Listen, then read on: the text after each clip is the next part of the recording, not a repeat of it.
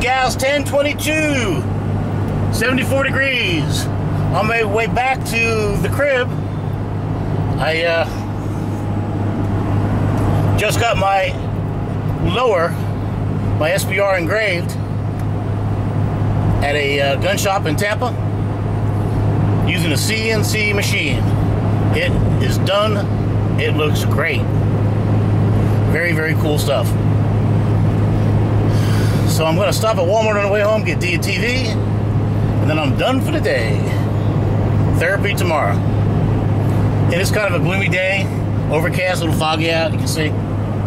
Not going to get much better than what it is right now. It's supposed to be 79 degrees today. And I think we're supposed to get rain tomorrow.